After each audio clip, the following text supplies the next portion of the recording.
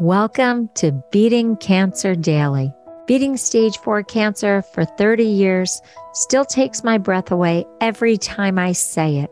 I'm Saranne, founder of the Comedy Cures Foundation, and I hope you'll join me for just a few minutes daily for the next 365 days so we may laugh, learn, maybe cry a little as we live our best days beating cancer daily together.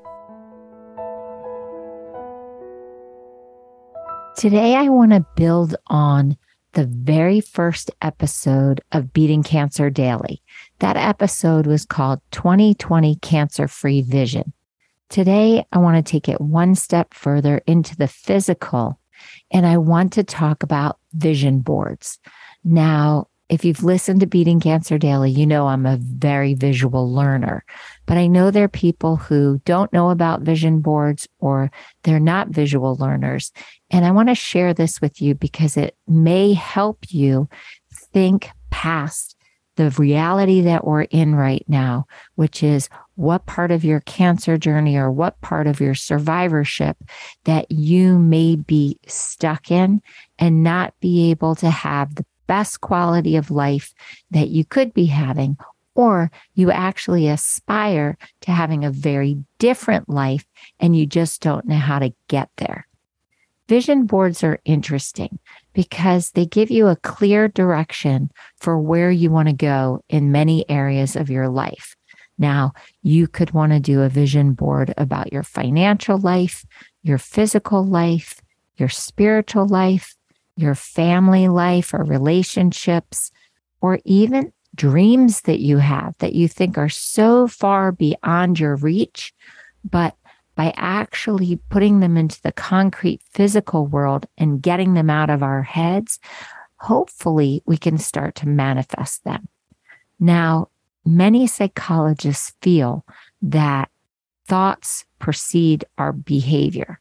So our mindset drives our behavior that then drives the outcomes of our lives. I believe this. I feel that I live this every day. I am a big believer in manifesting things that I want to change. So a vision board is just a very simple way to start that process. Now, a lot of people are going to say, oh, I'm not creative. I can't do art projects. I'm not good at this. It really does not have to be fancy. You can make them physically or you can make them digitally. It's how you like to see things. I like both. I like to have a reminder in my phone, but I also like to have a physical representation that I can look at several times throughout the day. So some people keep these across from their bed. So it's what they see every morning when they wake up and what they see at night before they go to bed. Some people do that in the bathroom so that when they get into the bathroom multiple times a day, they are reinforcing the vision board that they want to manifest. Now, you're saying, okay, so how do I actually do it? There are sites online that can actually give you a template. So you don't even have to be creative. You can just plug your thoughts in and boop, print it out. So the two that I know of are Canva and Vista, and both can allow you to do it for free. If you want fancy bells and whistles, then you can pay a little more. But there are many sites, if you type in vision board, that give you a template so that you can just put your ideas in. But I'm going to go back to the physical representation of it because I think that when you actually make something with your hands, it reinforces the concept even more. That's a little old school teacher in me, but you can make the digital version too. It's so beautiful and you can hang that up. So materials. It can be as simple as a piece of paper. You can get a poster board at a local drugstore or art supply store.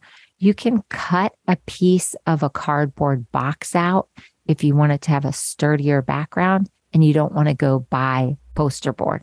Just a box that you have laying around your house, or you can pick up at the supermarket and just do it on a side of cardboard from a box.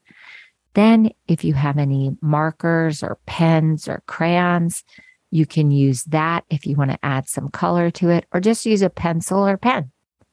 Next, a lot of people like to collage vision boards, so they want to use images. Pictures are wonderful ways to make a vision board. Some people just write words or type out words and print them out, but pictures are really very helpful. So you can get free pictures from a site called Upsplash, Canva, Pinterest, Instagram. You can print these out and they can become part of your vision board. Some people do a vision board for each part of their life that they want to change.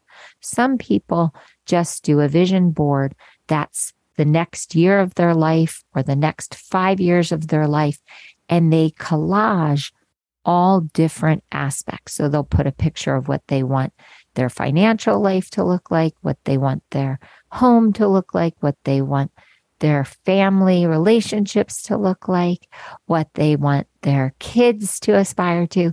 So you can picture one board with each category, or as I said, you can do a different board for every category.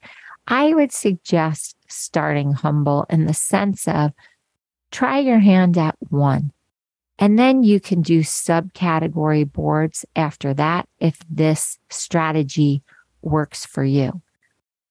Looking at it, that's the next really important part.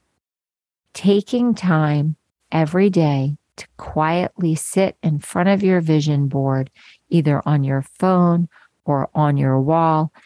Some do it on their mirror. So every time they look in the mirror in the morning and in the evening, they actually are forced to focus on their vision board.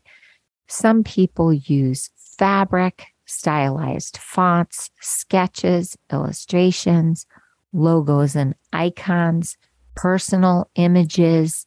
If there was a photograph where you really felt great in your life and you want to feel like that more. Some people put humor on them to trigger laughter when they look at it. So it's just not all about seriousness, about achieving that their funny quotes or funny jokes that they like to reinforce their behavior with. It's so personal. You can do this any way you want. There's no right or wrong.